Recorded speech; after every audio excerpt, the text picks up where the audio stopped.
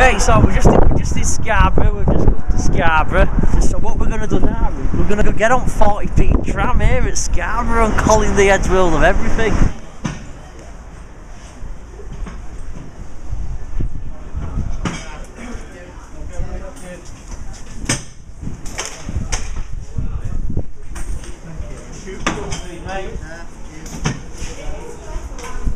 Cheers, buddy.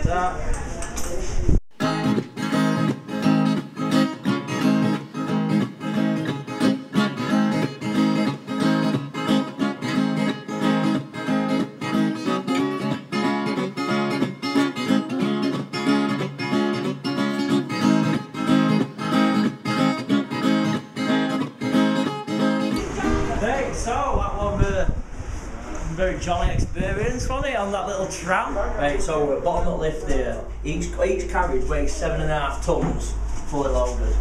So you've got like 14, 15 ton in total for counterweight. Now what there is like a wheel, and there's two ropes obviously run up the centre of the track, and there's grooves in wheel which these ropes grip into, and obviously the weight of the downcoming train will pull the weight of the upgoing train. So technically speaking, it's a counterbalance weight lift. And as you can see, there's two tracks to each side. So obviously that's another track for the lift. And obviously the other carriage is at the top of the cliff. So this lift, it said, is 130-year-old. And it's still in operation to this day. That's just a little bit about the cliff tram here at Scarborough.